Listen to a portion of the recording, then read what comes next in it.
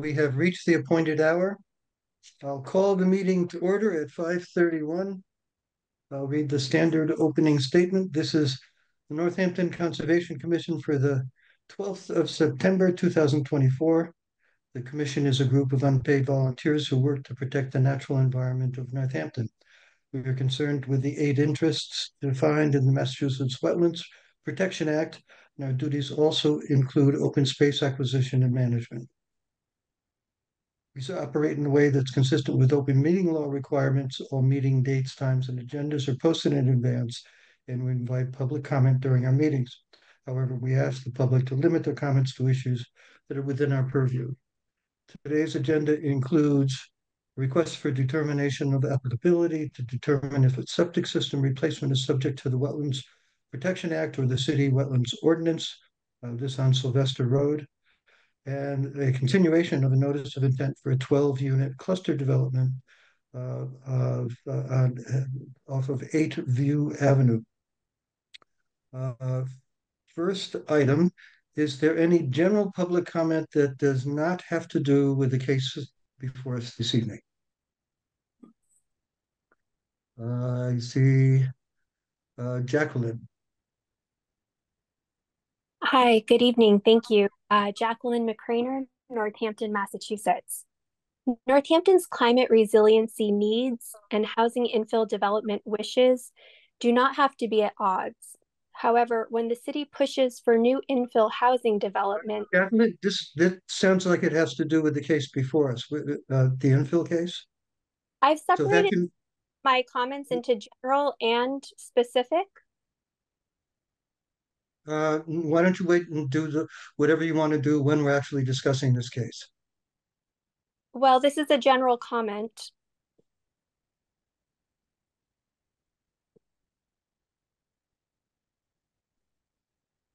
Yes, I've seen your letter that they need not be in, those needs need not be in conflict. What else do you want to add? Well, I respectfully request to be allowed to complete my general comment. All right. One of the things when we have a lot of public comments potential, I want to affirm that the longstanding city practice of a 3-minute maximum per person, although I don't have a stopwatch, I will try to adhere to that. Please go ahead. Okay. When the city pushes for new infill housing development on land that is too wet and unsuitable for building, and on land which actually serves to protect residents and wildlife with the innumerable benefits of irreplaceable natural resources, such as significant urban forests and wetlands, from extreme flooding, extreme heat, air pollution, and groundwater pollution, there are going to be rational concerns and appropriate pushback from residents.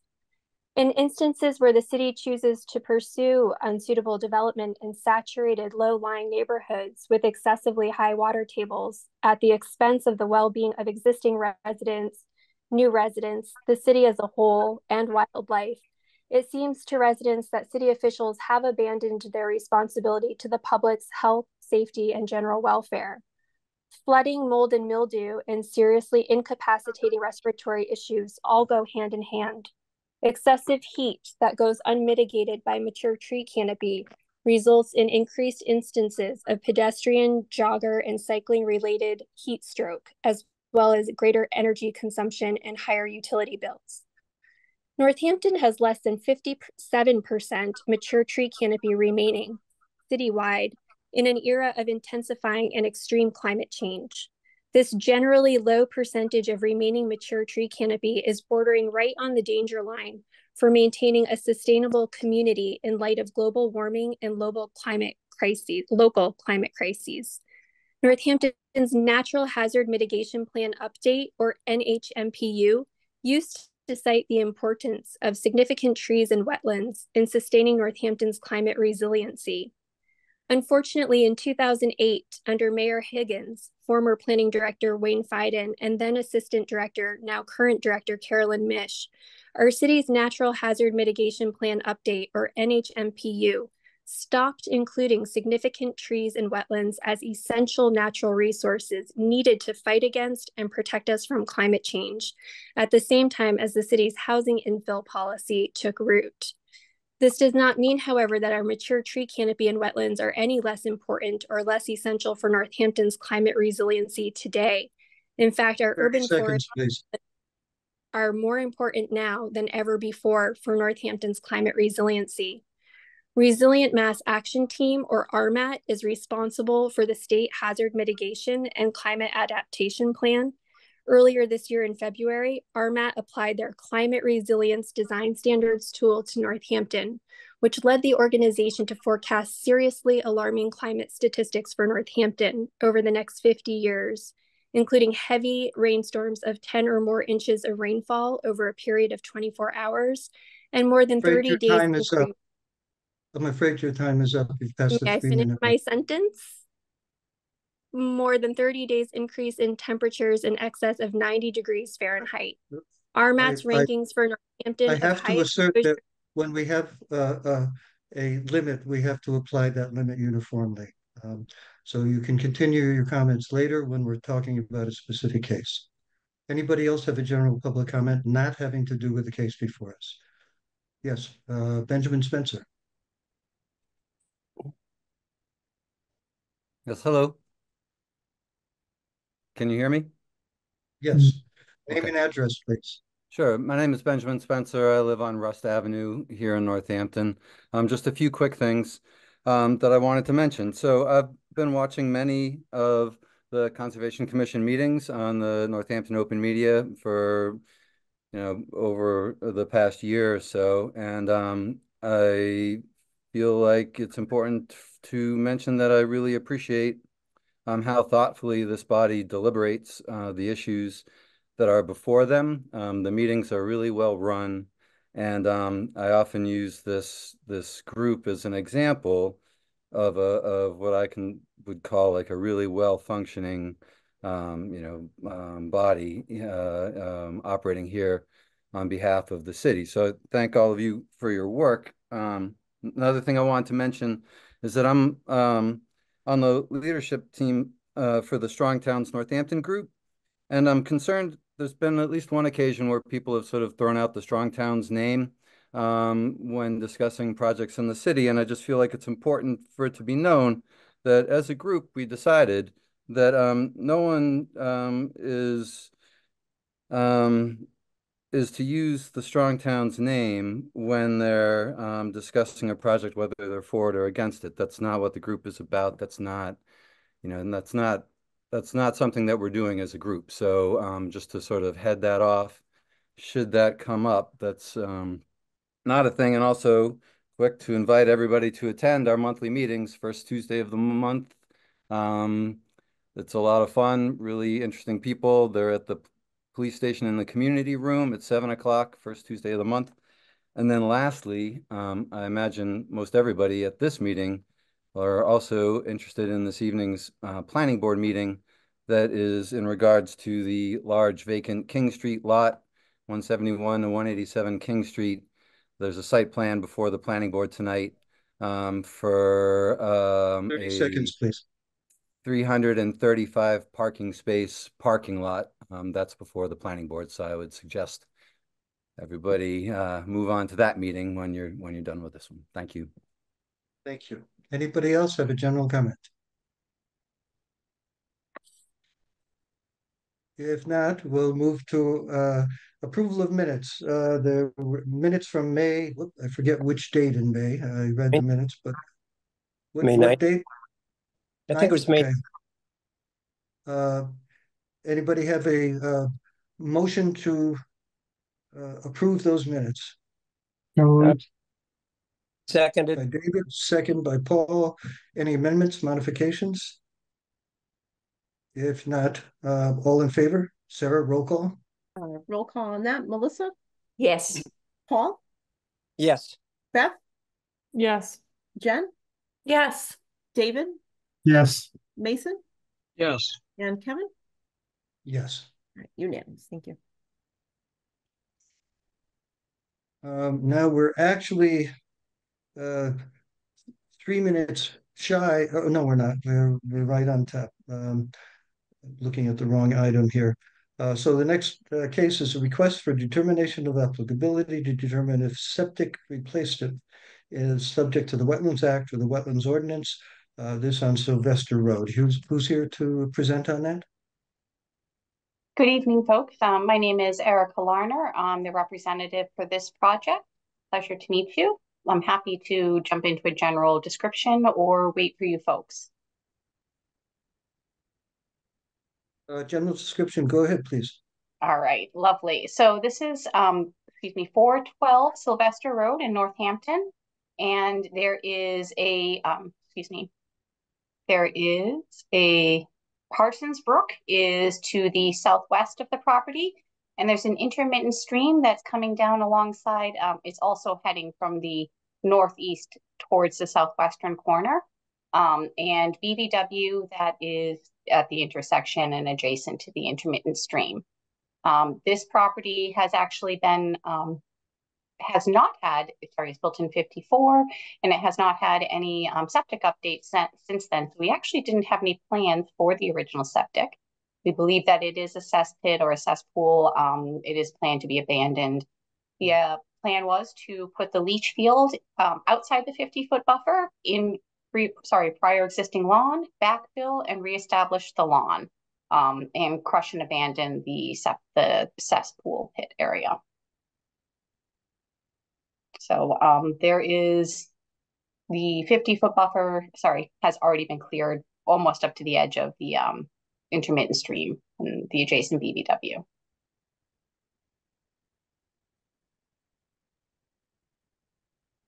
Anything else? I think that's the general summary. We are proposing erosion and sedimentation controls in the form of silt fencing around the edge of the excavation area, and then plan to seed with lawn afterwards. There is the potential, because there is some work area around the leach field, that we could have the potential of 200 to 300 square feet of herbaceous shrubby material that could be cleared.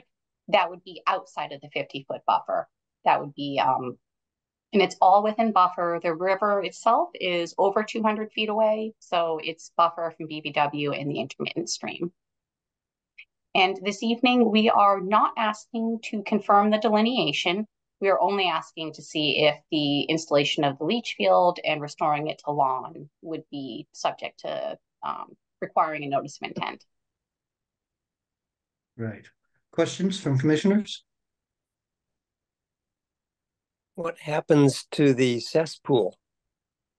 They are generally crushed in place and filled with clean fill, and then also grassed and lawned over. If it's easy to locate, they'll follow the pipe, and any structures will be crushed in place and filled with clean fill.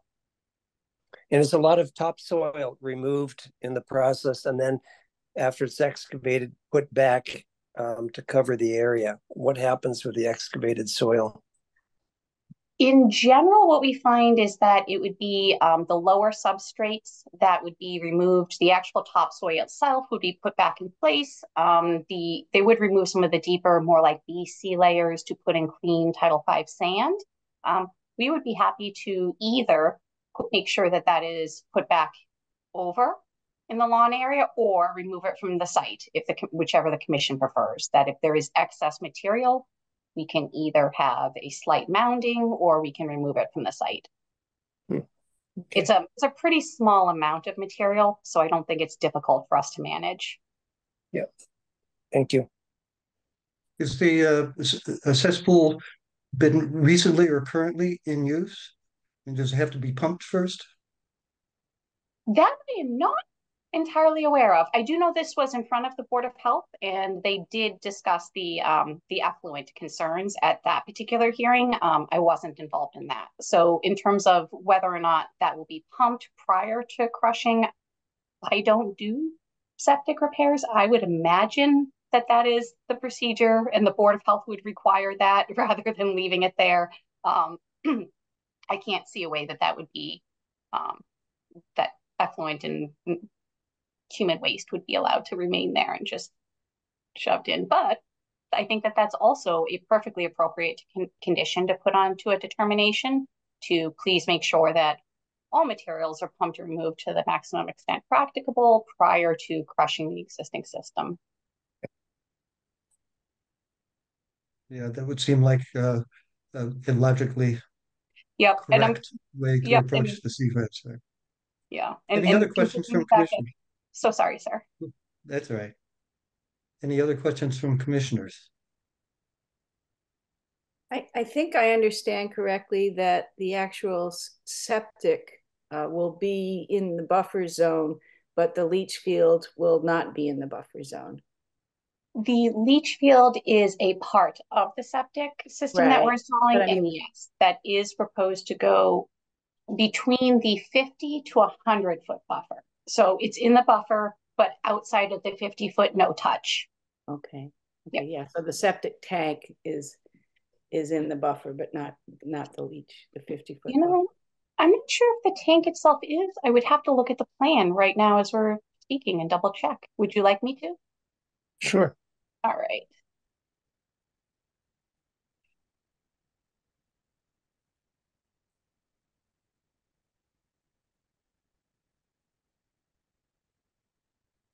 Sorry, because they make weird faces while I'm trying to look on the screen. Yes, so the tank is proposed to come out the rear of the house. That will be also outside the 50-foot, but inside the 100-foot buffer. So it's proposed to come from the rear and head towards the back of the lawn, towards the leach field. Yes. If it's okay, I'd be happy to share this portion of my screen and show you what I'm referring to. Please. Sure. All right. Yes. Let's take a look. Thanks.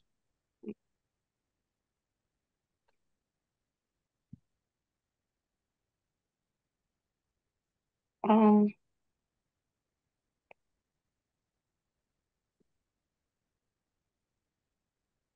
Here we go. All right. So if you can see, here is our septic tank and our leach field. And this is Sylvester Road. It is not oriented in a convenient position. I can do that and rotate it for you folks so it's easier.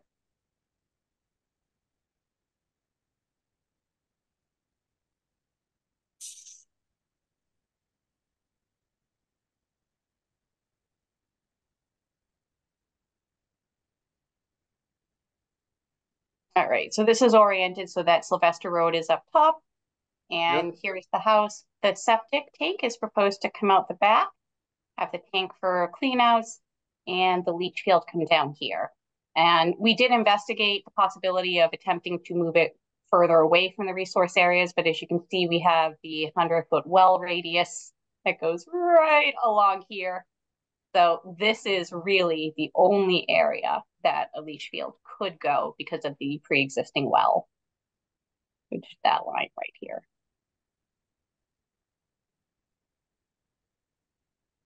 Okay. Any other questions from commissioners? You have a 100-foot radius from the neighbor's well, but not from the well on this pump. Not from the well. I am not sure because that is a Title V regulation, but I believe there may be a different regulation for setback from your pre-existing well to somebody else's well. I don't I don't do work with Title V, so I'm not really sure about that particular regulation for effluent. I know that it's there to protect the human waste from entering somebody's drinking water, but I am not 100% sure, or how about not at all sure why it's different on your property versus the neighbors. But I do know that this was the only location. The other issue is that if we started to move it further down, we could start coming into the buffer for the BVW or riverfront to Parsons Brook. And we really wanted to avoid that as well. So we could have slid further down here. Then we might have hit some property line setbacks. So I think that that was a really, really narrow area that we could possibly put it. But the septic setback requirements from the well is not really a conservation commission, an item within our purview. But Yeah. I don't know if Sarah, do you know the answer to that? Whether one's own well pre-existing has a different setback? It shows where the 50-foot line radius is for the well that goes with this house, but Yeah, I was just looking at that. There's a different setback for the septic tank holding tank itself versus the leach field. So that may be the issue here. Perhaps. And I wonder if there is a preference that if you have a site that you are really struggling to do an upgrade on, if there is, you are allowed to say impact your own well more than you are somebody else's, that if you're going to take a risk, it's on your own property rather than just somebody else's property. I would imagine that might be the thought. And it's the 50 feet shown from the private well would be to the septic tank holding system itself, which is allowed. But yeah, there are ways to get. I didn't know if it required a variance. But the Board of Health was fine with this application. Yeah. Was approved by the. I was going to say that's a different committee than ours, but it's just a curiosity question. Any other questions from commissioners? I apologize Melissa, for being a little dense here, Erica, but I see where the silt fence is that's to be reinforced with straw bales. And then there's an arrow for the 50-foot setback. That seems to be pointing at that fence rather than the 50-foot setback. I think the 50-foot 50-foot buffer is the dotted line. Is that correct? I believe that does appear to be, dotted yes. line. Yeah. Right. So and then this is shoot, I can't remember the name of this area here. It's a raised system, so it will be slightly raised. Yep. Yeah, it looks like the boundaries of the raised system. Yeah. Yeah. So, and it looks like we have the 9.29 is right here. And then the first increased elevation would be, yes, you are correct. There is a tiny bit here. Right. So if we go back to the tank, the location of the tank itself by the house. Oh, yes, that is here. Yep. Okay. So that was not dense. That was, we just weren't using the right language together. Yep. Here we go. Okay. Okay.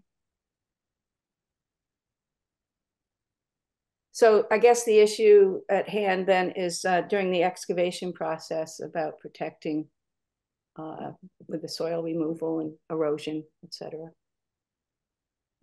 Yes, I think that is the main concern, is that during the excavation, making sure that none of the soils enter any of the resource areas. Happy to do the silt fencing. And to one of the commissioner's previous concerns about the excess material, my apologies, I had forgotten that this was raised and that there is likely to be, they will likely need that material to create that mounting, okay. Or happily remove it from the site, or grade it in and turn it into lawn. We wouldn't leave stockpiles of soil. Yeah.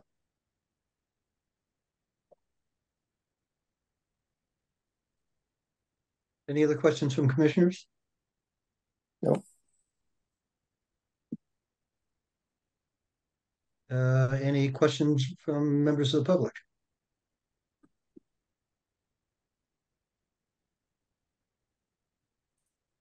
If not, someone want to make a motion for this determination of applicability? I think I'm looking at this would be a if we agree that this is permittable, it would be a determination by checking box 3, which is, yeah, it's box 3, Sarah, the exact language is it is within an area but will not dredge, fill, or alter. Is that the correct language? Am I remembering that? So that would indicate that the work is within the buffer zone, but would not remove, dredge, fill, or alter. Yeah, okay. Someone want to make a motion to that effect? Uh,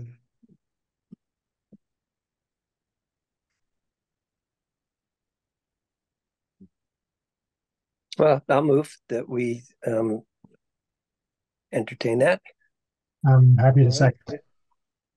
Made and seconded. Any further discussion from commissioners? If not, all in favor? Sarah, roll call? Roll call vote. Melissa?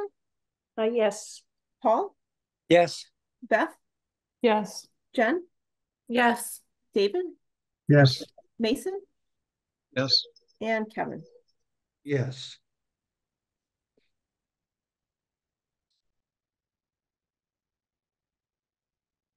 Thank you. Good luck.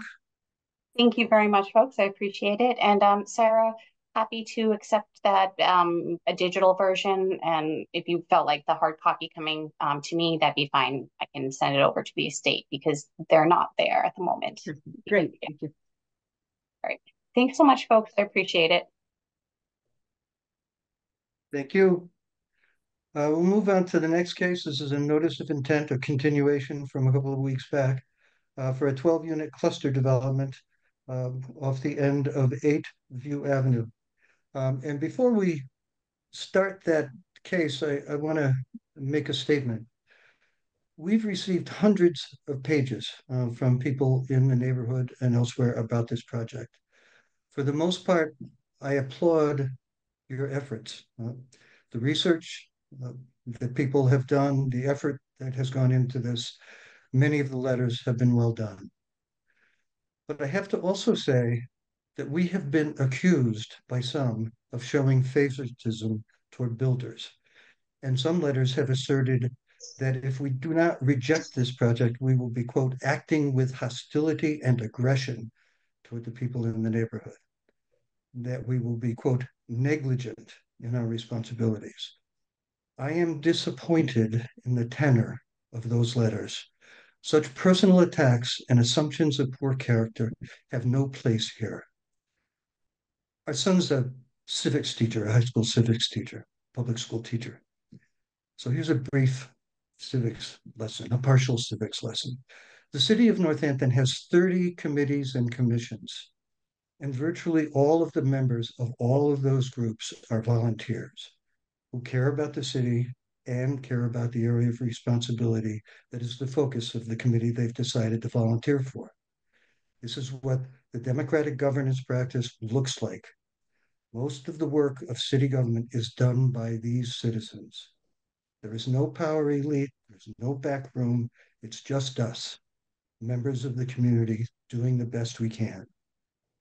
In the time of Trump, it has become normal at the national level for some people to focus on grievance and to assume that there are coordinated, conspiratorial, nefarious efforts afoot when something isn't going the way they want it to.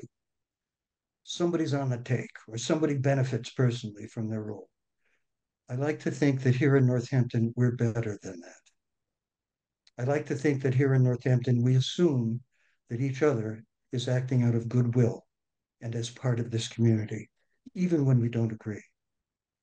I can assure you that no one on the Conservation Commission has any agenda other than to do the best job they can. None of us benefits personally from any of our decisions ever. Most of the members and Stara, our staff person, are professional environmentalists. And those of us who are not, like me, do this work because we love the natural world and feel the responsibility to be helpful to our community. And it is frankly insulting for anybody to assume otherwise. I have no idea how the other commissioners feel about this project.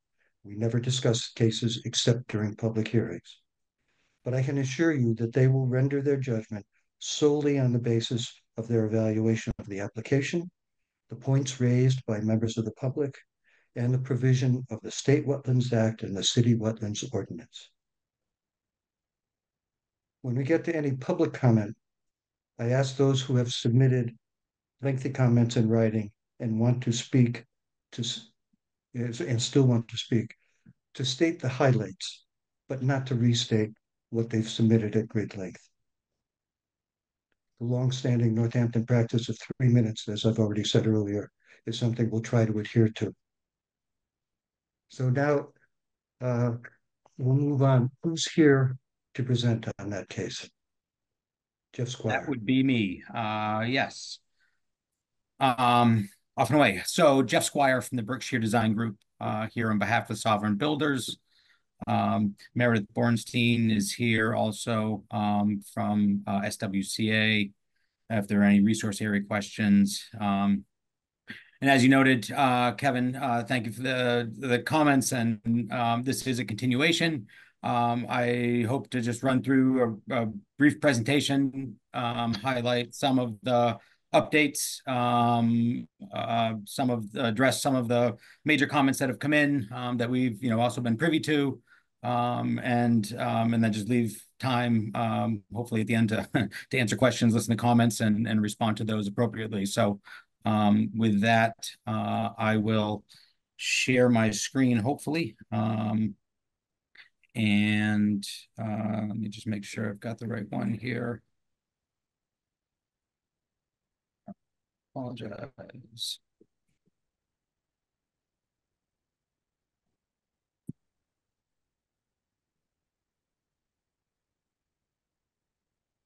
Okay. So as noted, this project is at 8 View Avenue. It's parcels 25C17 and 25C12. It is a 5.25 acre parcel combined. It sits behind a number of homes on North Street, on Northern Ave, just to the north. The bike path borders the property on the western edge, and then there's a number of properties and private residences with backyards to the south. The property includes a single-family home, and there was a driveway. There's a shed, yard space in the back. A few images here, just looking down this View Avenue. You can see the single-family home in the back. Behind the home, mostly mown lawn. There's a shed back there, space around in the yard, garden space. This is sort of the characteristic woodland area behind it that drops off into bordering vegetated wetland. The north edge of the property includes an informal pedestrian path that connects North Street with the bike path behind a bunch of the neighborhood residences that exist. Of this entire parcel, as everyone is certainly aware, there's a substantial amount of wetland on the property, a little over 2.5 acres. Again, 5.25 acre parcel, two and a little over 2.5 acres of wetland. Added in that 35-foot protected zone under the Northampton ordinance, consumes another between 3/4 and an acre. And then there's some additional riverfront area associated with a stream that is culverted under the bike path that extends, and then the old Mill River, which again is culverted before it finally outlets toward the Connecticut River. But that does have riverfront area associated with it, so that that takes another 3, and actually that entirety is 3 acres. So it leaves 1 3/4 acres available for development. Much of this is the existing home. And again, just highlighting some of the previous history of this parcel. The wetland area obviously shown in blue. The yellow is what we're calling the old home site. It's roughly a 1/2 acre. About 8% of the site includes the home. I guess the immediate lawn area, the roadway that exists. To the north is an interesting history of the property, obviously, with this used to be a lot of the debris and construction material that was torn up and thrown away during the reconstruction of Market Street. There's a number of piles back there. Oops, excuse me. Number of piles back here. But most of that is construction debris, ABC material, asphalt, there's brick, there's concrete.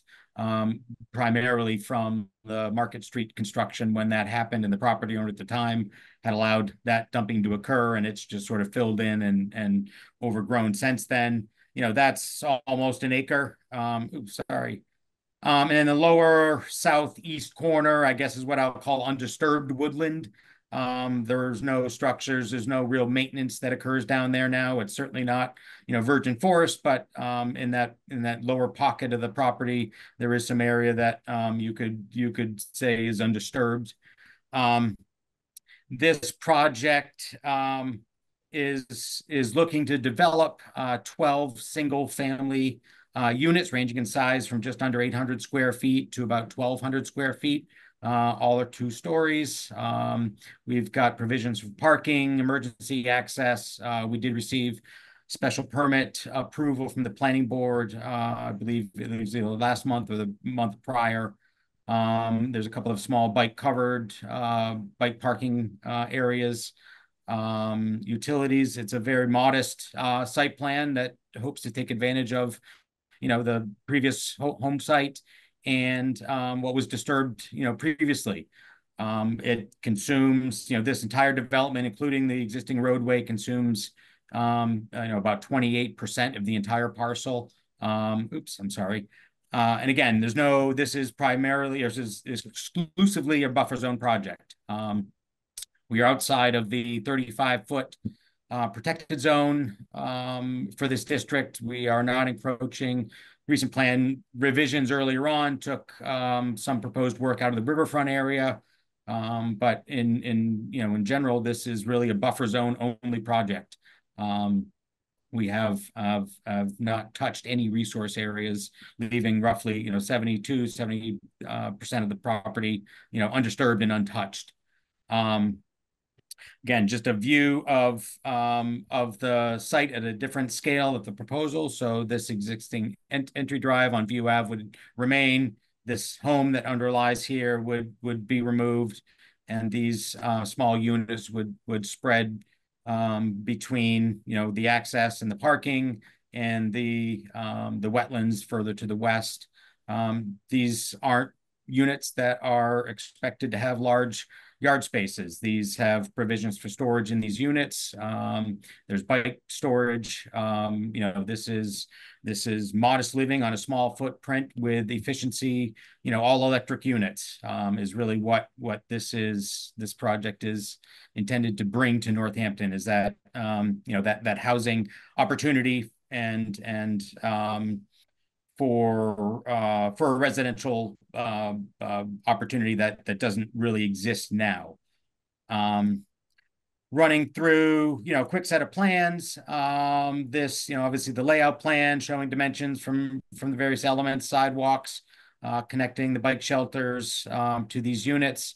The larger units do have a carport. So those are shown, and there's 3 of those. All the rest are smaller units. You can see subsurface stormwater infrastructure in the northern portion of the property. There's also a small subsurface system in this corner of the site. One of the recent updates was, and this was reflected in the updated Form 3, we are maintaining that existing trail connection that I referred to before from North Street to the bike path. This inset shows both. Actually, I don't know if it shows where it used to occur, but it used to wander across a couple of these back properties. And so part of what to maintain compliance with the planning board regulations and special permit, this trail needs to be exclusively on this property. So there are a couple of locations where we are relocating existing trail to stay within this parcel property, the subject property entirely. It's really relocating trail that exists in BVW now to a slightly different location. But all of that has been tabulated. It's another, 300 square feet of BVW work that some of which includes some remediation for that trail work. But all of that is a pedestrian trail, 30 inches wide, and intended to be as minimally invasive as possible. the stormwater and grading plan. I know there's been a lot of discussion about this, the concerns with high groundwater and stormwater. We are collecting all of the roof water, all of the impervious surfaces, putting them through treatment chambers or appropriate treatment devices. They are ultimately, including the roof water, ending up in subsurface systems. So there's a large system that will be below the parking lot, and then another system that is associated with that further to the west under what will be just vegetative cover over the top of that. These do include emergency overflows for those emergency events. I will run through some of the stormwater standards and compliance highlights later on the slideshow, but we have received a stormwater permit. We anticipate that we'll be making a slight amendment to that stormwater permit, just in light of some of the comments. But we've been in touch with Doug McDonald at the city to understand, what the breadth of those include. Is primarily having to do with the mounding analysis associated with these subsurface structures. Again, I can talk about that more.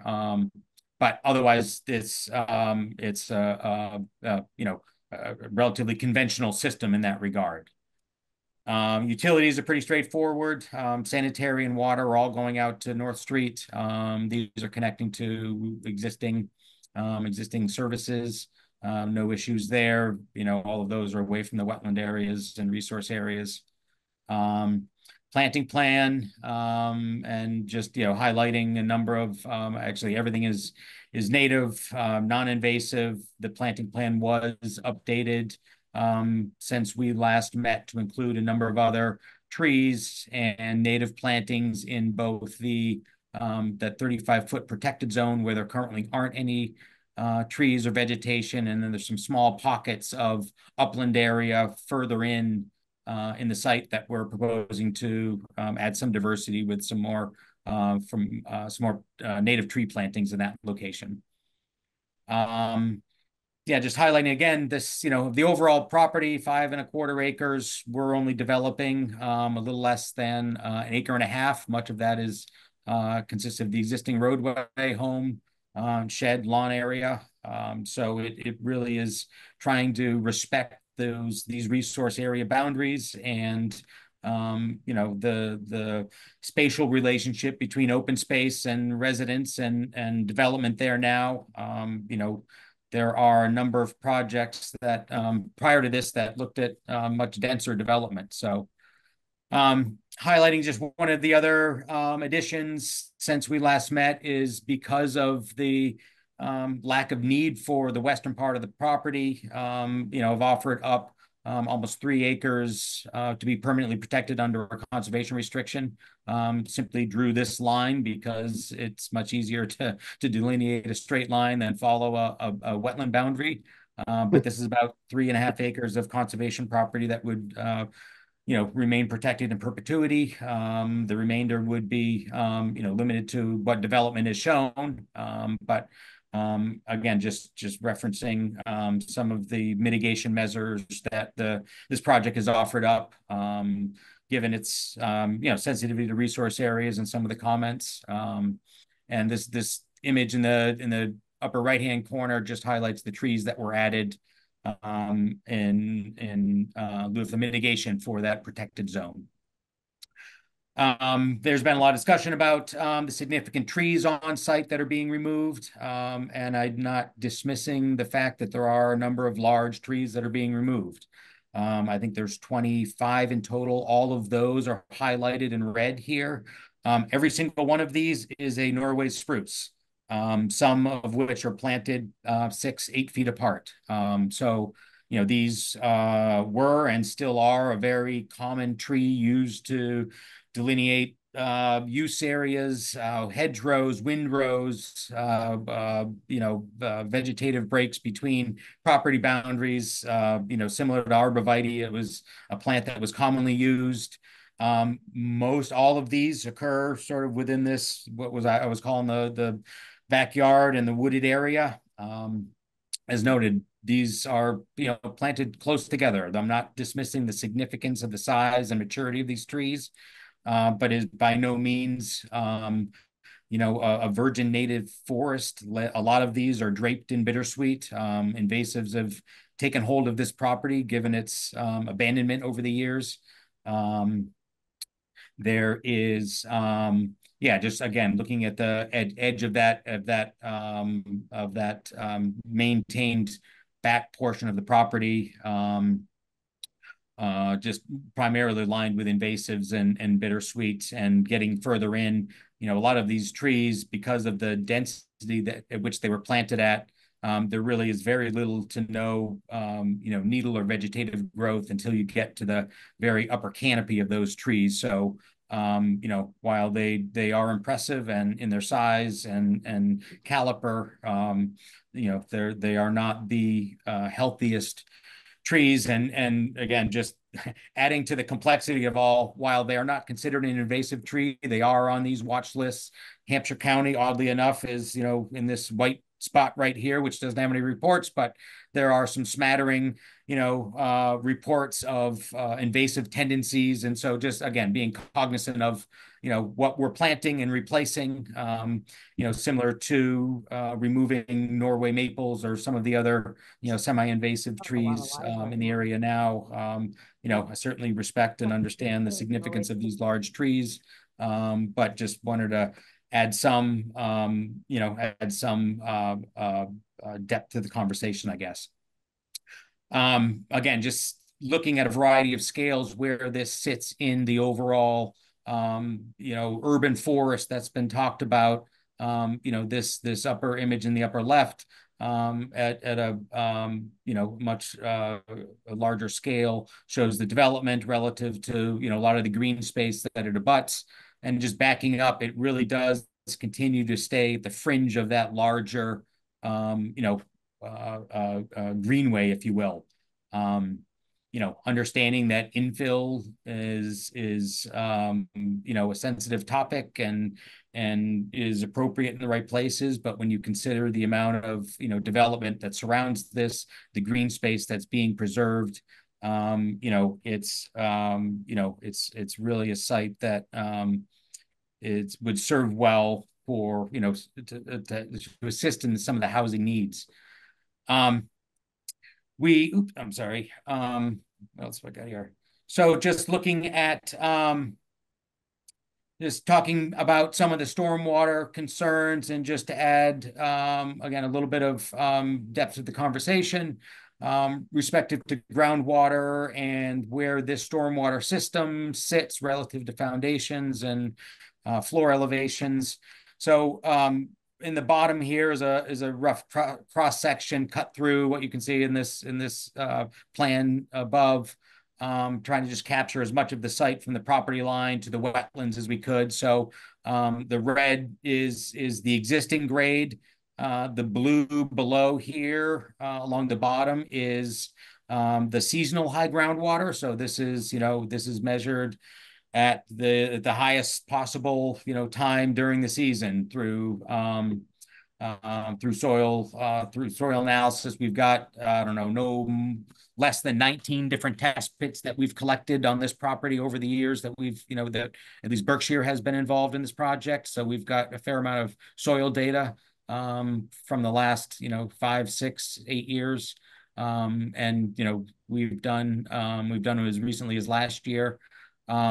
This subsurface stormwater system that is in the northern part of the property, by state stormwater standards, needs to be a minimum of 2 feet above seasonal high groundwater. So that sits, roughly at this elevation here. There's obviously some amount of fill that is being brought in, so to level out these pad areas for these units. Again, not encroaching on the 35-foot protected zone, but this is which would be roughly in this location, but that puts these floor elevations again 3 feet or so above that subsurface system. So thinking about it in layers, we have considered the separations needed and the groundwater and what that does, and where that bleeds out on the site given the various elevations. Obviously, as you move further west, the grade drops and then it flattens out again, but that's where the BVW area is. Yeah, just with respect to the stormwater standards, understanding that you have purview over the DEP stormwater standards. I just thought I'd touch on these real quick just to provide some some understanding of compliances and what these standards are. Oops. So standard one is that there's going to be no untreated discharges. There's certainly no untreated discharges. All the stormwater, it's exclusively sediment removal. So in this case, all of these discharge points and emergency dish flows are all treated. Peak grade attenuations, that's the need for these subsurface systems, is to attenuate during these large storms. So calculations for pre-development or post-development do not exceed those of pre-development, and that's what those subsurface systems are for. Recharge, as I noted, we are required to provide recharge. There are volume calculations that were provided. One of those, because of the depth of groundwater, required a mounding analysis, and we're working through some, final comments and issues that were brought up in a peer review letter with the city DPW. We don't expect that that's going to change this system at all. It's a function of where the different invert elevations are and how the system drains out. But we've been busy and speaking with the DPW to iron that out, and that recharge and water quality are combined. And so the water quality piece under the standard 4 is that we both have to have a long-term pollution prevention plan. That was included with the stormwater report that requires maintenance on all the stormwater features. There is the treatment chain that's required to demonstrate TSS and nutrient removal. And again, this is tied with the amended stormwater permit that we're working through the DPW with. Standard 5 addresses land uses with higher potential pollutant loads. This is not residential use, is not a use that generates high pollutant loads under these regulations. There's no discharges to critical areas as defined by DEP. Redevelopment of projects. So this project is a combination of new and redevelopment. And in overall, I would just summarize that the treatment for all of the stormwater exceeds what would be required typically. So if we were just required to treat the new development, we would greatly exceed that. This project treats both the new development and a large portion of the existing development. So we certainly meet these standards above and beyond what's required. There's a construction period pollution prevention plan. This is the SWIP. It's going to be it's required as per the stormwater permit, per DEP regulations before any construction activity begins on the site. So that will be something that needs to be developed, but a large portion of the erosion control plan is included in the stormwater report, but a final full SWIP will be submitted to the DPW and the city for review and approval prior to construction. There is also an operation and maintenance plan included with the stormwater report that includes post-construction operation and maintenance, as I mentioned before. And there's a long-term pollution prevention plan, and there are no illicit discharges here. This is typically for groundwater injections and projects or uses that would discharge illicit discharges, and there are none associated with this project. This is exclusively stormwater.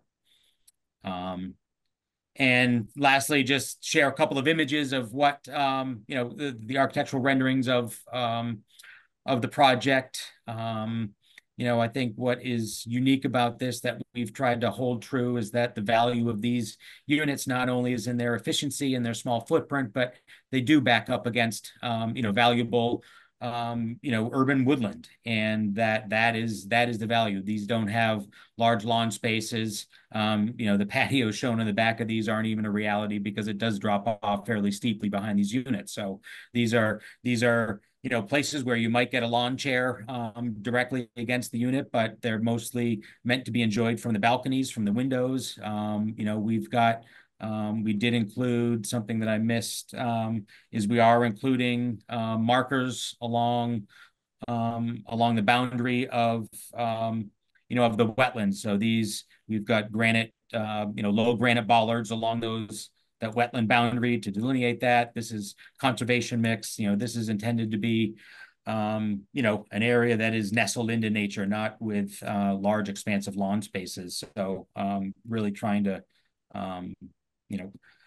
take advantage of the opportunities on this site. So with that, I will stop my rambling, answer any questions that you might have, and go from there. Questions from commissioners?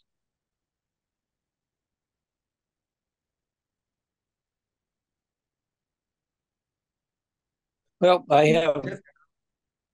Go ahead, have Paul. one, if I can go.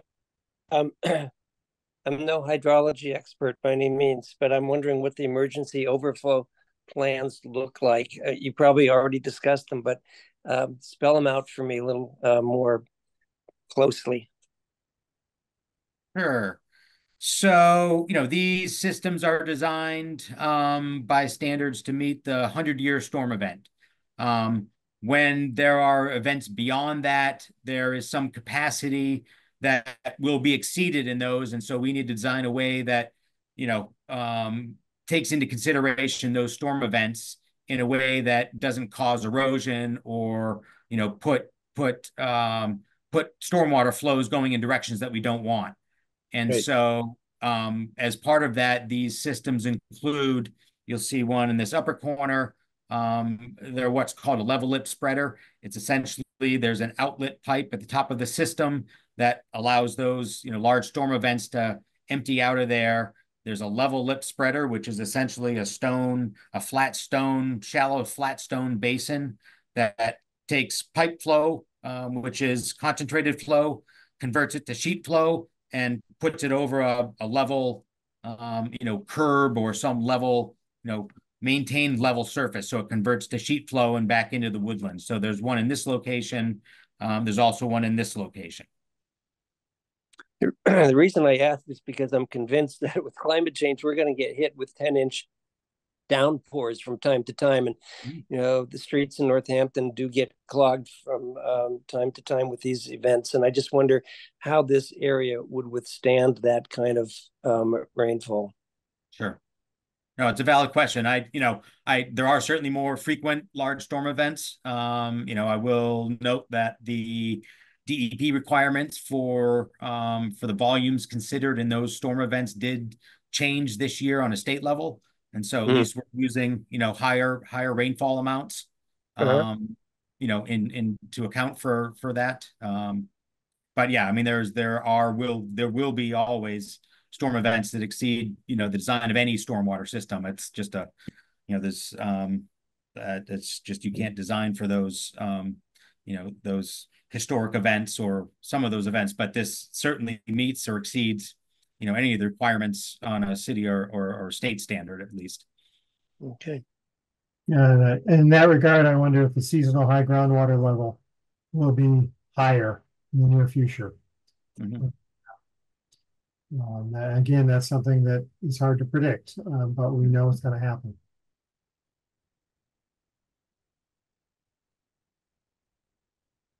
Jen, you had a question? Yeah, thank you. Will you speak to if what or if the plan is for any of the invasives management in the proposed resource area and sort of adjacent to the development?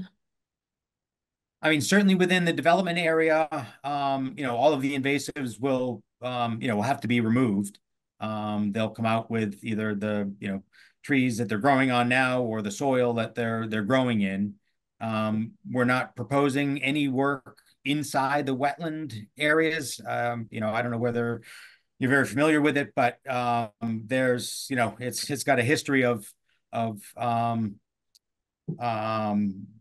know, just redevelopment, I guess, between the railroad coming through and the bike path and the homeless shelters. And so there's a number of invasive species back there. And I don't know if there's any effective way to, you know, eradicate all of those.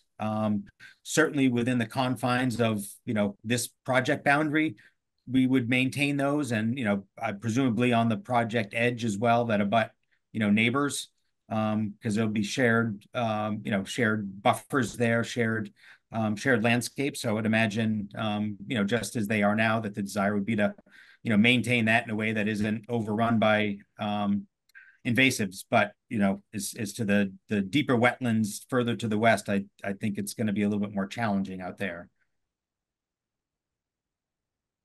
Yeah, I'd like to say something to that. The Oriental bittersweet especially is a very aggressive invasive. I did a lot of wetland consulting when I was working for an engineering company, and I've seen Oriental bittersweet take down a 70-foot maple by just the sheer mass of the bittersweet plant, and get up to 4 inches in diameter for the vine. There was so much weight, and when a storm comes along, one of your photos, you show a lot of the bittersweet on one of those 70-foot high Yeah.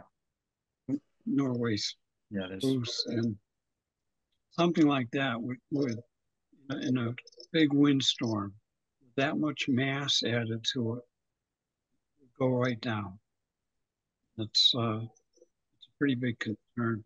That seems to be probably the greater majority of the invasives in this site. Oriental bittersweet right up. But there might be a way of setting up a program where you can go into the wetland, and we've done it before on other sites, to remove the invasive. Mostly done by hand, can't get machines in there. But there may be a way of getting, you know, attacking that, the invasives in the Well, as you noted, a lot of it is associated with, you know, some of the Norway spruces that are there, and, you know, all of that, at least in this area, that soil, which is, you know, where the root system is, and really the, you know, in addition to the berries, but the root system is any of that stuff left in the ground will continue to sprout. That all of that will need to come out just for the construction. So hopefully that will eradicate, you know, a large portion of it. Right, but you're going to have to have a maintenance plan for that anyway.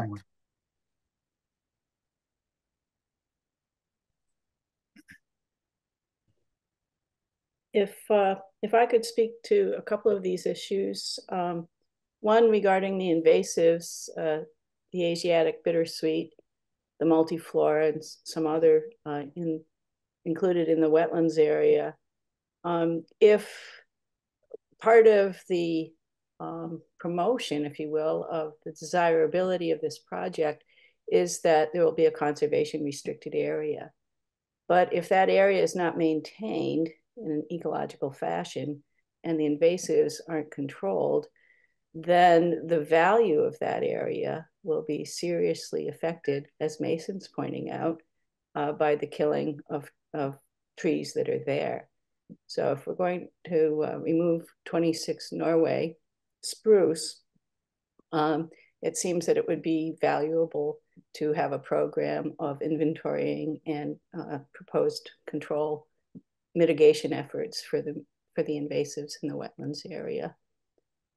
So that's a thought on my part. The other thought I had, sorry, I'm a bit ill still, so my voice. The other thought I had was I noticed in the Stormwater Authority permit that item number 7, many of the local community members in the area are concerned about flooding, as was mentioned also. And I noticed that item 7 said that if there is flooding, if this project contributes to flooding, that that the developer will be asked to redo the stormwater management system.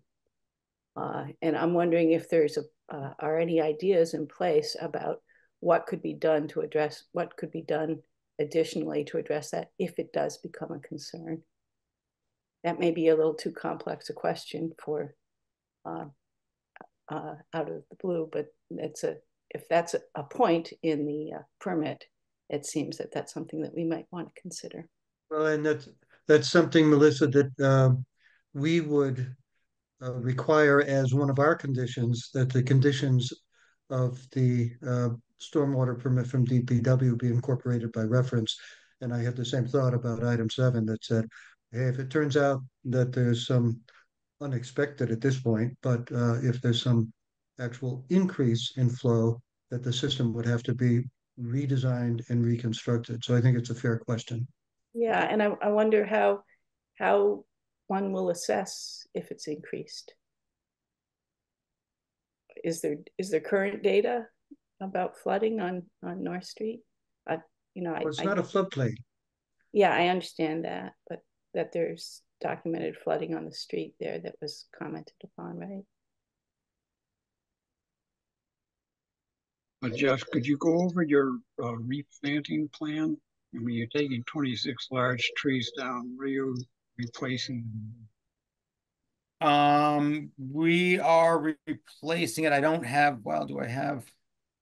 Hopefully with native species. Yeah, so I mean, there's a couple things. There's the city's significant tree removal ordinance. And so, we're removing 713 of inches worth. We're replacing it with 357 inches worth.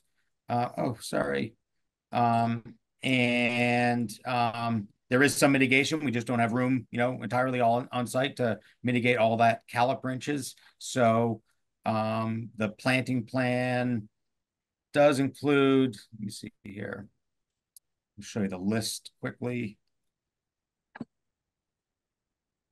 So larger trees, number oak species, tupelo, sycamore, sourwood, yellowwood, dogwood, musclewood, a lot of the sort of standard native trees. And again, just similar list with the shrubs. There's a handful, oak leaf hydrangea. There's a couple that aren't native, but I think the majority are certainly native or regional trees.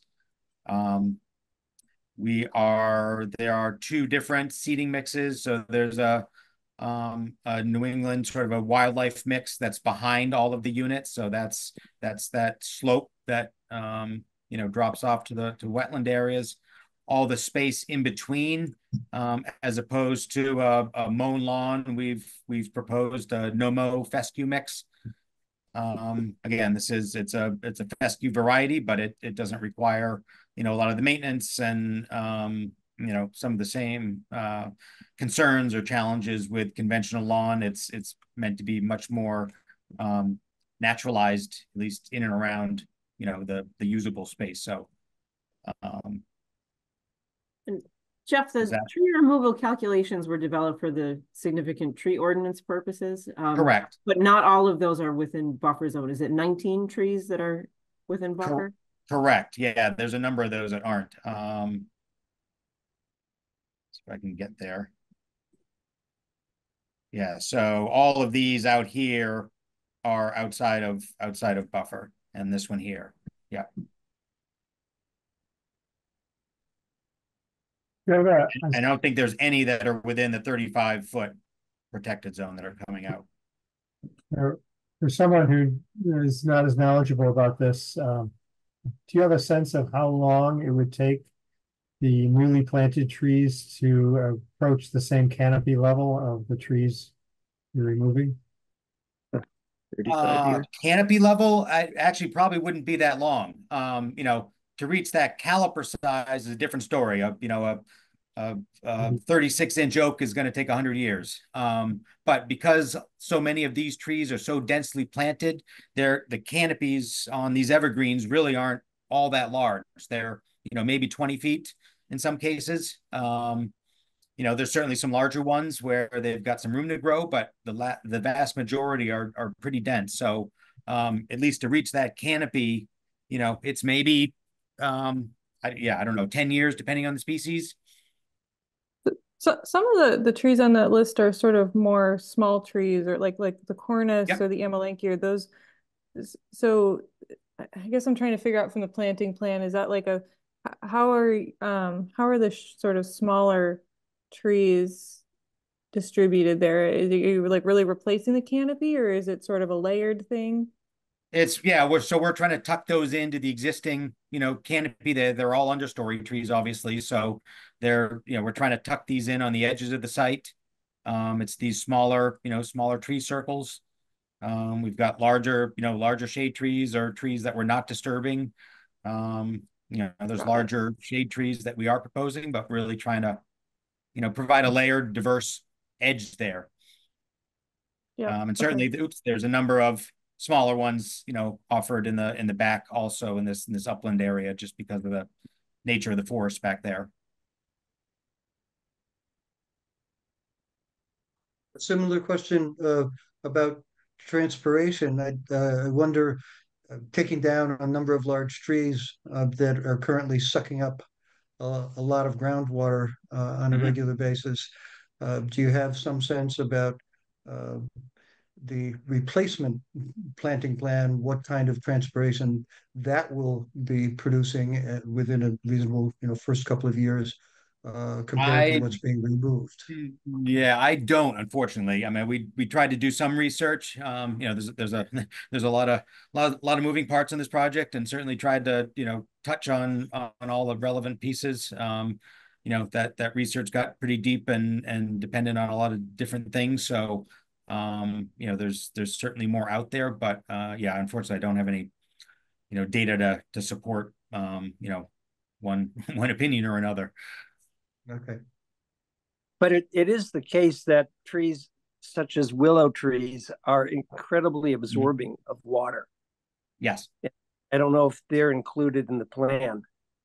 No, but we are including a number of floodplain trees. So, let's see what have we got here. Sycamore is one, swamp white oak is another. Tupelo is often a floodplain tree, but those often, consume a little bit more water than, more upland trees. So just trying to be cognizant of what the conditions were that they were going to be planted in, and wanted to make sure that we had something that would survive and thrive. You're saying they evapotranspirate more water than the Norway spruce, given the canopy cover. Right. Is that what you're saying? Yes. Yeah. Okay. So is my understanding correct that you're only disturbing 20% of the land, or is it 28% of the site? 28%, 27, 28%. Yes.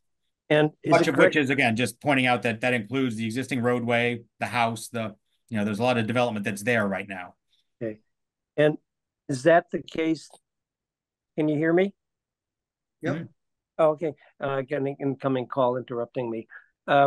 Is it the case then that there's no land subject to flood currently, and there are no vernal ponds in the area? No. That's correct then. Yeah. Correct. Okay. All right.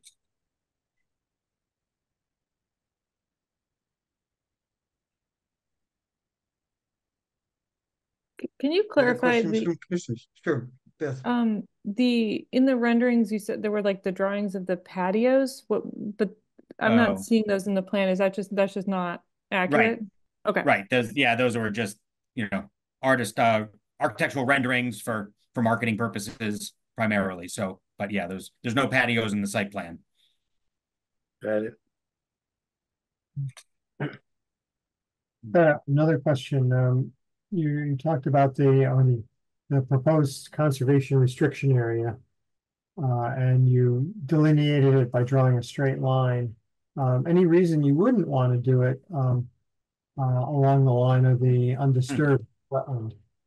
I'll jump in from a city perspective. It's really difficult to monitor a conservation restriction that has a curved line. So that it could be shifted over. I'm not quite sure how that was drawn, but it would be a challenge to monitor that and to deal with that from the CR perspective. Drive the attorneys nuts. And surveyors. And our surveyors, right. Yeah. Yep. Okay. Oh, Jeff, what's going to happen with that 1 acre of debris from the Market Street construction? So all of that's got to get excavated. If it's not for building foundations or road base, much of the stormwater system, subsurface system is under there.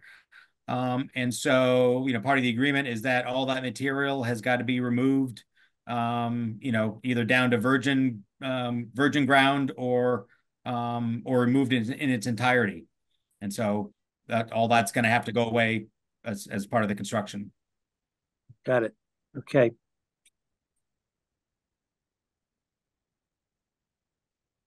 What's the likely elapsed time for the entire project before you would be applying for a certificate of occupancy?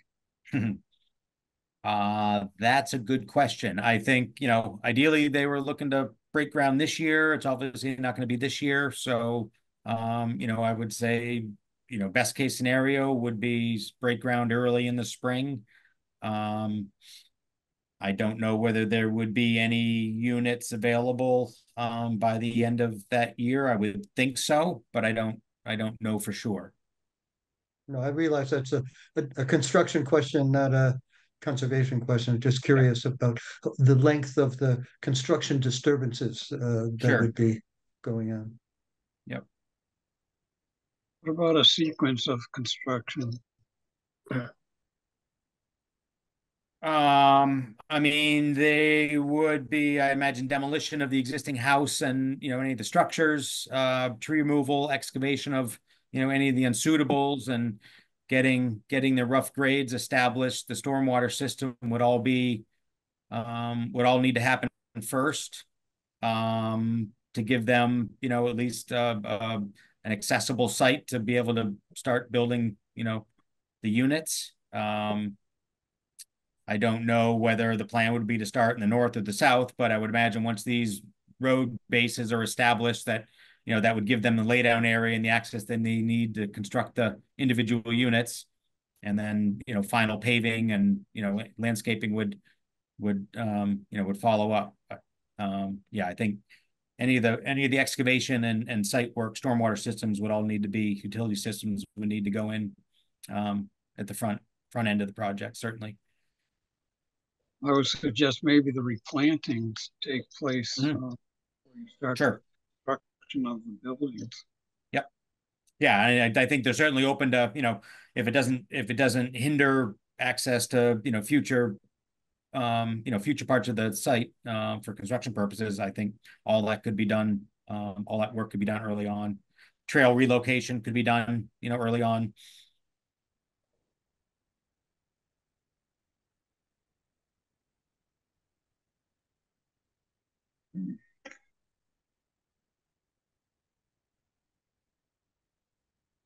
Other questions from commissioners?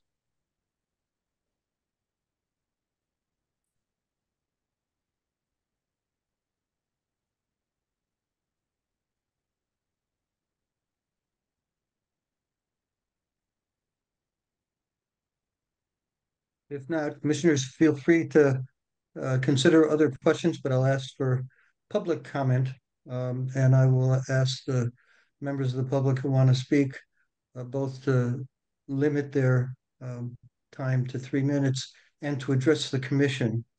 The standard practice is not to have a debate among either different members of the public or between the public and the applicant, but to address your comments to the commission.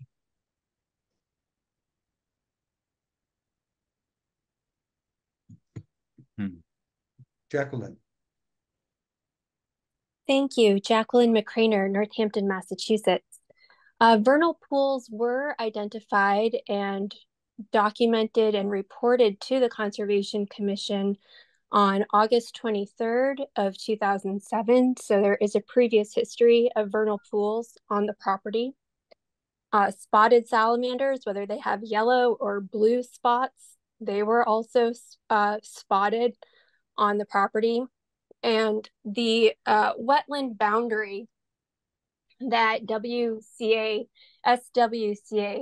demarcated in July of 2023 was found to have expanded beyond the blue flagged demarcation line as of December 2023. The proposed project at 8 View Avenue would decimate at least 27 significant Norway spruce trees living in the 100-foot wetland buffer zone.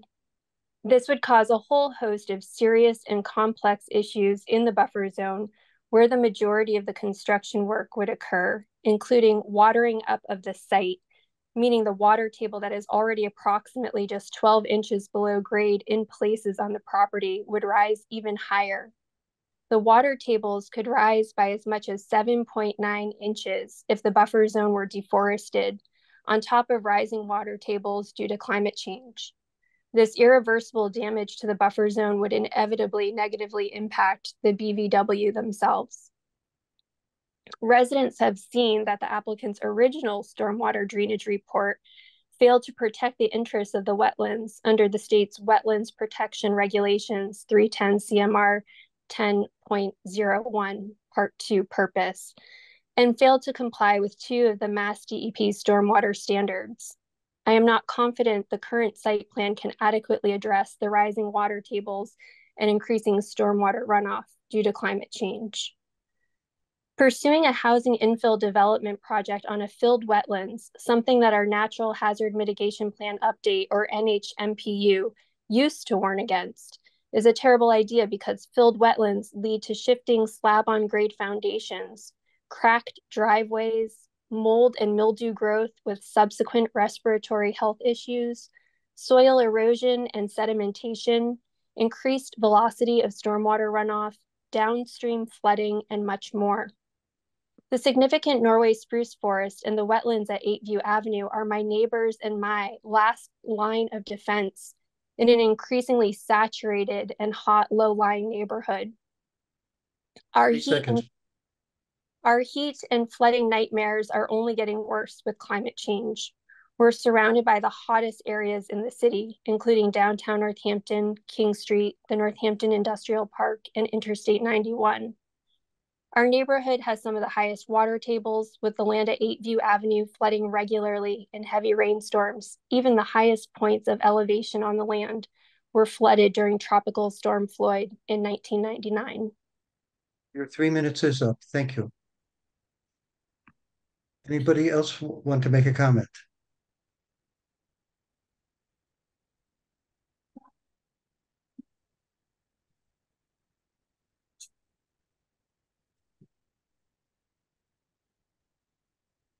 I see Jane Myers. Jane Myers, 74 Straw Avenue in Northampton. The 8 View project violates the mandates of the Northampton Multi-Hazard Mitigation Plan of 2020 to 25, passed by the City Council in 2020. The plan officially states the city's mission to prioritize the prevention of flooding and tree removal affecting our urban woods. Also, the 8 View Avenue development presents an exception to the Wetlands Protection Performance Standards 33710B adopted in Northampton in October 2007, when the city amended the state standards to prioritize infill and thus weakened the standards for wetlands. The term infill created a hole, and our city's amended standards state that now building can occur up to 35 feet from the wetlands, not 100 feet. But it says in the amended standards of Northampton, quote, this happens because, quote, to encourage infill development, which is considered more sustainable under the principles of smart growth, and listen to this, generally has a smaller environmental footprint than developing in outlying areas. But with the word generally, it tells us there will be exceptions. Given the clear significant impact the 8 View Avenue project would have on the wetland, the consequent heat index of the area, the flooding, the 8 View Avenue development would not have, quote, a smaller environmental footprint than development in outlying areas.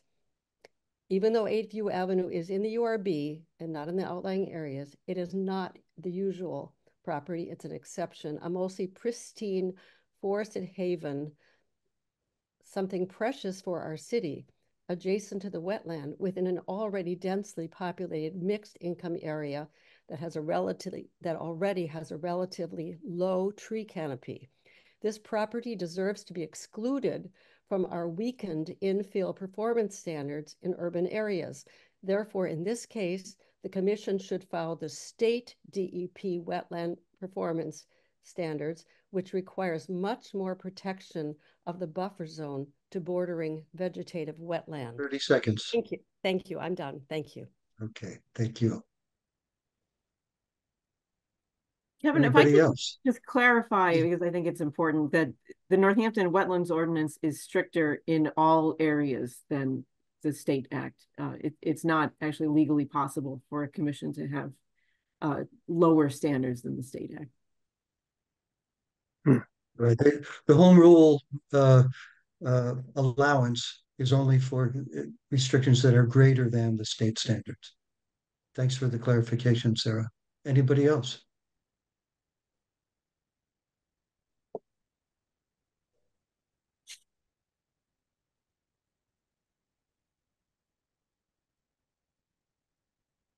If not, are we ready to close the hearing, or commissioners, if we close the hearing, then we're saying that we have enough of information. Is there any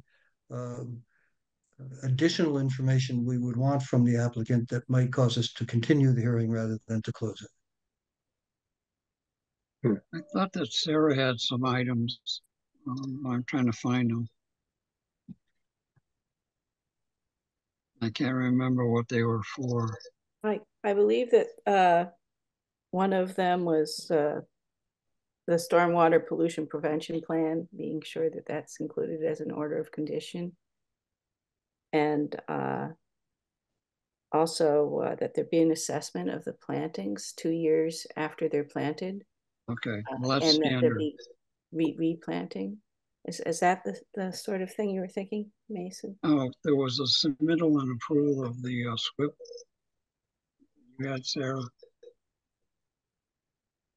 Yeah, Stormwater pollution prevention plan, SWIP. So I'll just quickly go over what I had suggested if the commission were to issue an order. So a full stamp revised plan set to be submitted, that including all the detail sheets. That's fairly standard with a project and has included multiple revisions. Submittal and approval of the SWIP to the commission. Specific language regarding the donating of the permanent conservation restriction. The assessment of the plantings that Mason had mentioned, the permanent markers installed in the 35-foot protected zone that were shown on the plans, a stormwater permit amendment to be obtained prior to the pre-construction meeting, and all of the conditions that were specified in DPW stormwater permit, just for consistency, and any invasive species removal that's considered, although it seems like the performance standards have been met, and that may not be something that the commission wished to consider given the prevalence of invasives on the site. I might disagree with that. I think invasive species within the wetlands itself also be addressed. I see a member of the public now with a raised hand. Deborah? Thank you. Deborah Berkowitz, 59 Phillips Place, Northampton. I wasn't going to speak because I feel like I can't. I've been following this. I've been following all the Northampton stuff with heartache.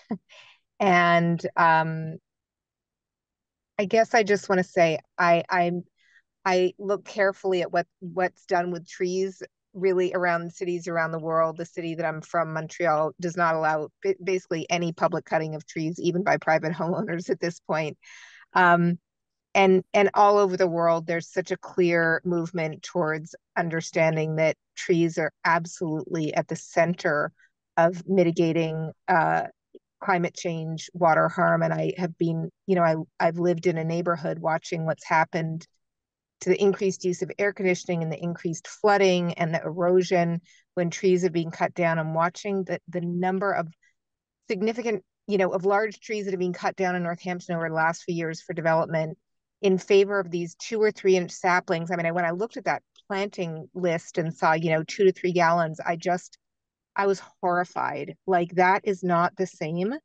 It's not going to do the same for the neighborhood. And in the end, the developers leave, and the people who are living in the neighborhood, who have to use more air conditioning, who are dealing with sump pumps, who are dealing with all the things that happen to their property, they're the ones that have to live with it. And I can see the next one is going to be, John Hensel's property on Milton. And I don't understand why we're sitting here with these, allowing this farce to suggest that cutting down mature trees in favor of small caliper saplings and bushes is not going to have a massive impact on the neighborhoods in this city.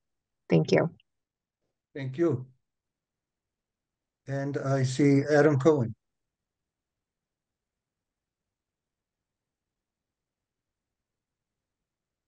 Sir? There we go. I'm sorry. I'd be interested to hear the commission address some of the specific points raised by Metro West Engineering that was critical of some of the assumptions made by the applicant in classifying various soils.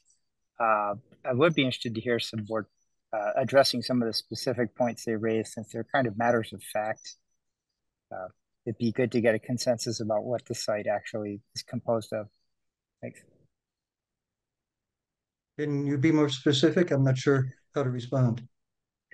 Sure. So Metro West says, they say the applicant improperly classifying surface soils as within hydrologic group D when USDA soil maps indicate the presence of hydrologic group A, B, and CD soils, resulting in an overestimate of pre-development stormwater runoff rates and volumes. They say, please note an earlier hydrologic assessment for the same property prepared by the same consultant utilized hydrologic soil group classifications that conflict with the values selected for the current project. They have a few other points as well. Yeah. Kevin, I might suggest that the applicant provide just a synopsis of the responses to that, because they did provide a point-by-point response to that engineer's assessment. This report from the other engineer was sent to McDonald and Company, and they went over it with Right. when they did the drainage. Yes. And you've received the okay DPW. Yeah, I mean, I can respond. I don't have all the list of comments in front of me or the responses. I mean, I can generalize about some of the responses. Again, we have worked through the majority of these, almost all of them, with DPW and conservation. Specific to the soil comment. So Berkshire had worked on this property for a prior developer several years ago, 2008, 2009. Done under different principles, different engineers. The soil maps currently label these soils as a variety of A, B, and C, which, again, not to bore everybody with the details, but it just has to deal with the consistency and the permeability of all those the certain soil types. So A is better draining than C is better draining than D soils.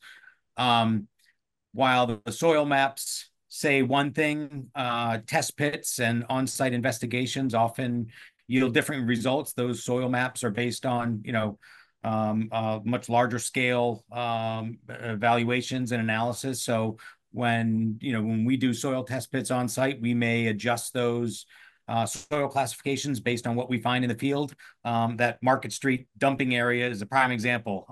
You know, we wouldn't necessarily consider that to be, you know, A soils. That's a construction debris at, regardless of what the soil maps say.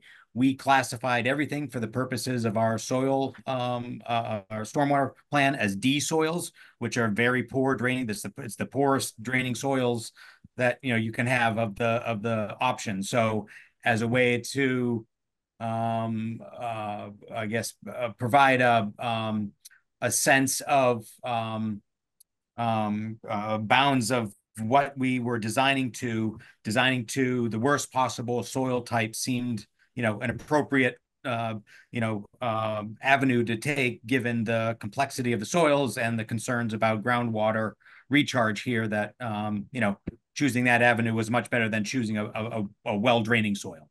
So as an example, and that carries through a number of discussions. There's a mention of a mounting analysis that was provided. I think largely many of those comments were addressing the original stormwater application, which stormwater permit application, which, you know, as we do with any application and project of this size, work through a number of iterations with the DPW. So there were subsequent revisions and updates.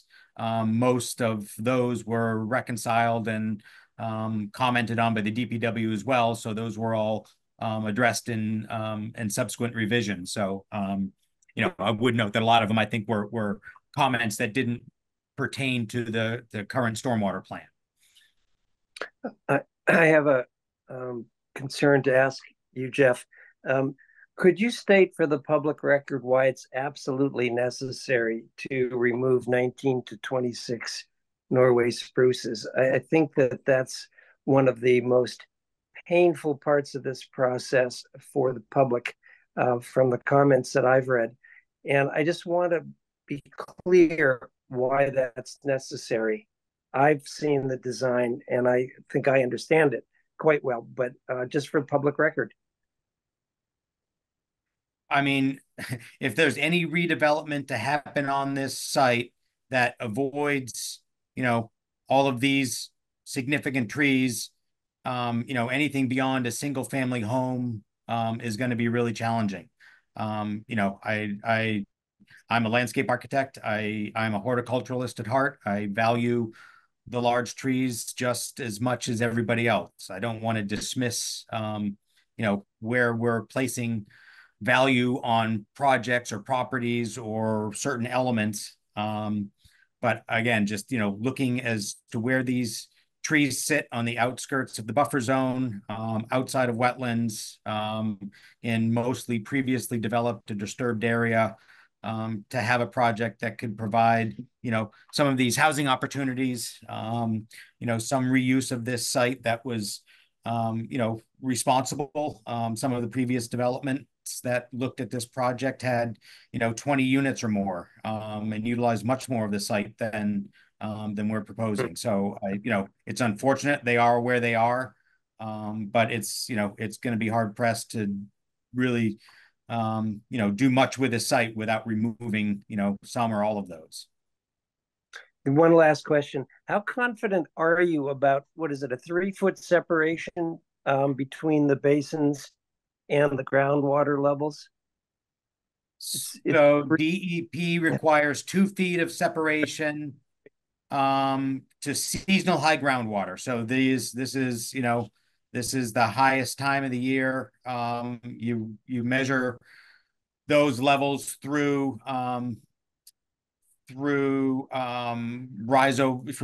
staining in the soils, essentially. That's what we're looking for. And so those high groundwater levels, we've got to be 2 feet above that as a buffer. You know, I completely appreciate the concerns about increased storm events. And you know, that is one reason why that 2-foot minimum separation is required to compensate for you know, some of that increase in uncertainty. I think that there is some buffer there.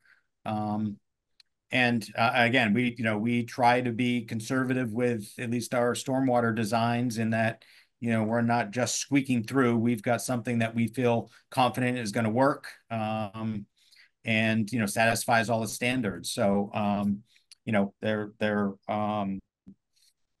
a number of systems that we've seen over the years that we've had to go in and repair for various reasons. I think, you know, as a firm, we've been pretty fortunate, and in terms of, you know, the quality and consideration we bring to the, you know, the stormwater and civil engineering components of projects.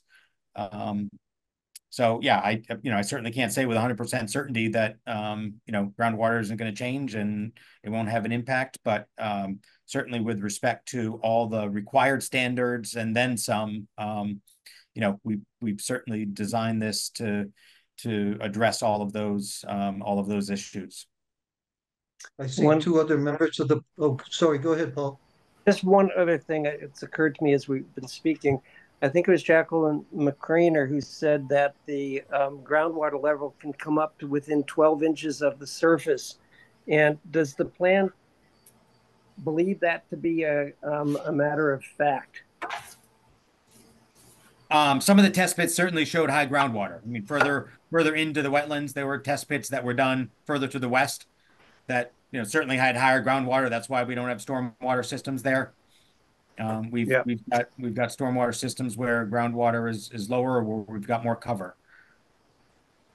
So by the houses, the units that are going in, the high level of the groundwater is below 12 inches significantly? Oh, yes. Yes. Yeah, I mean, at least in that cross section that I showed in that one location, the finished floor elevation is 3 feet above the stormwater system, which is 2 feet above seasonal high groundwater. Okay, thank you. I see Jackie Balance.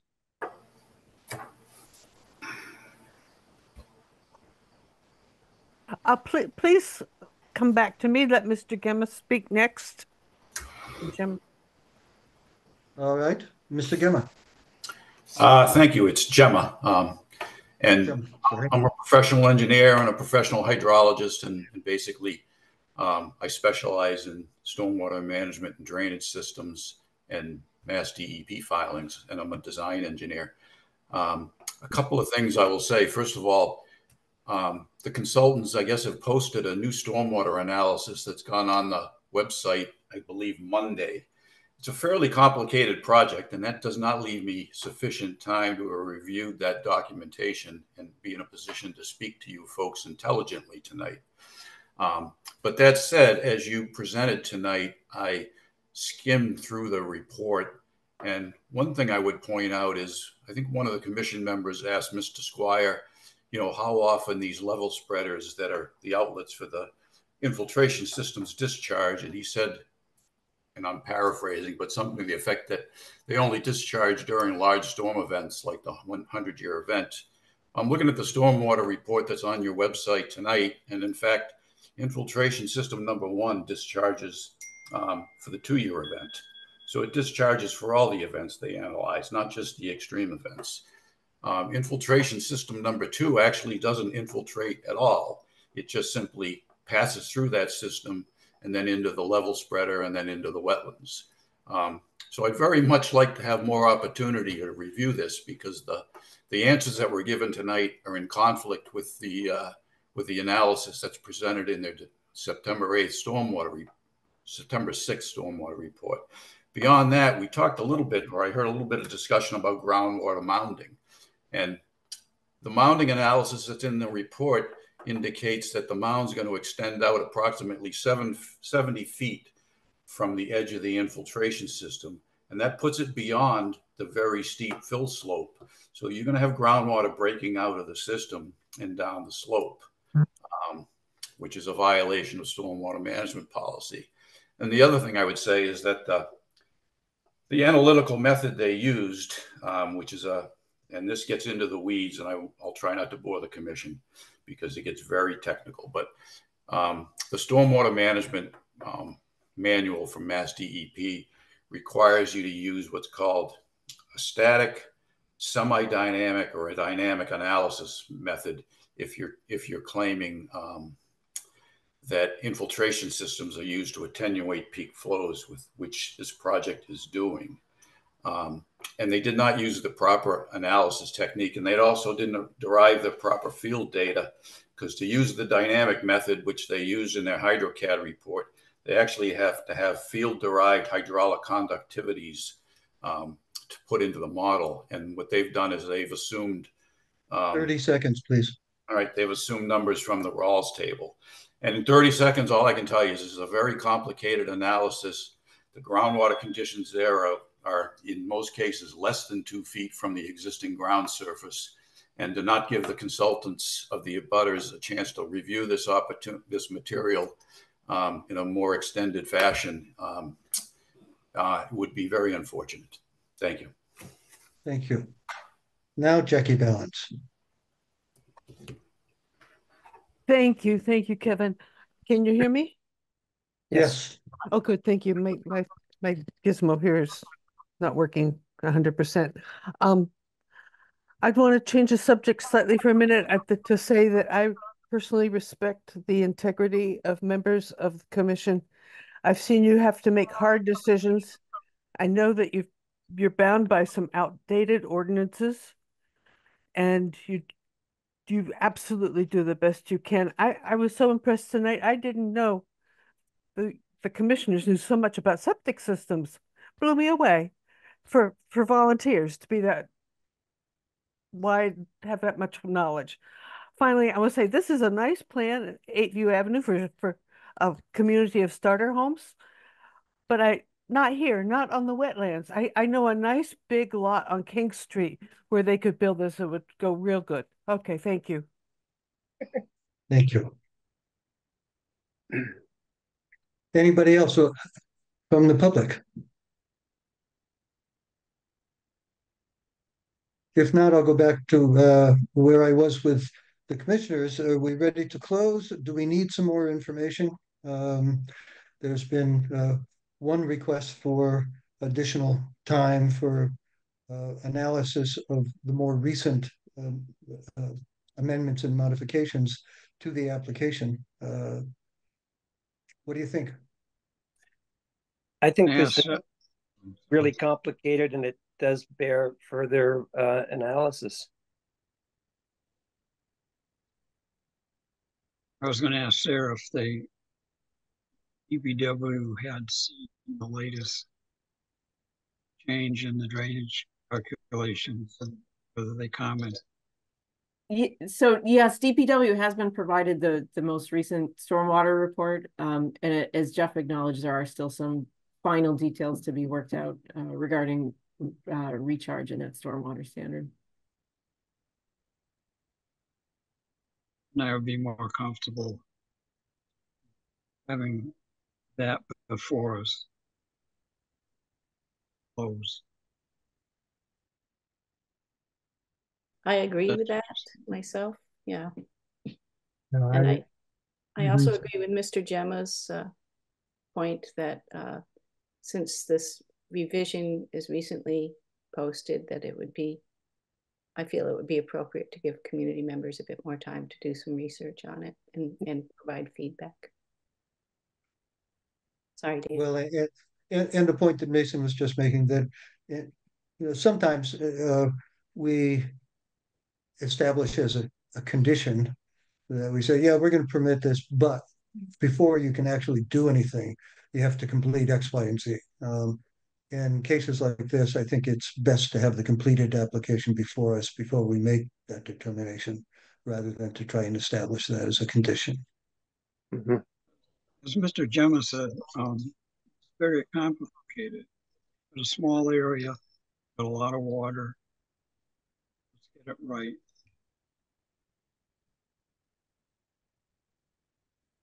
So is that the sense of the commission, that we continue the case? Is there a reason, Jeff Squire, why that would represent a hardship for the applicant that we should consider?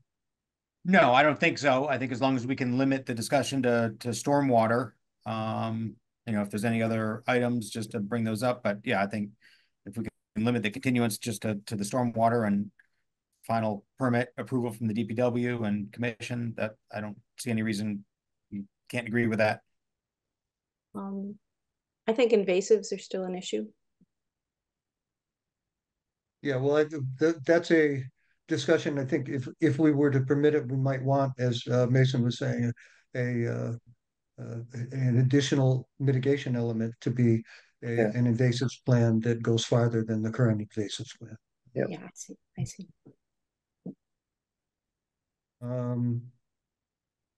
All right, someone want to make a motion then to continue?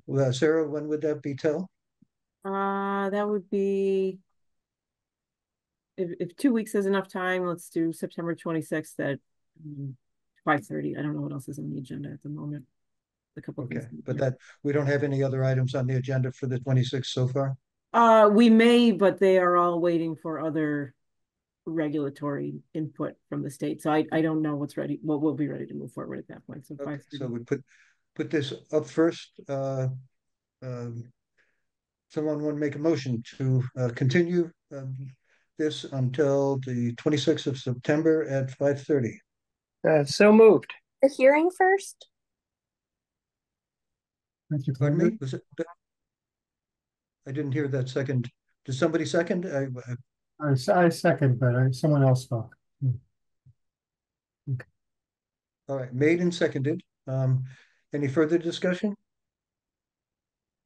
I would not, just like to agree Go with you, ahead. Kevin, that I appreciate the input from the community members as well as Jeff's presentation, detailed presentation. I find it very helpful to have their very informed input, and I appreciate that the comments in writing were very detailed, and the photos were helpful to give us a sense of over time what the site is like and what the value of the area is to the neighborhood.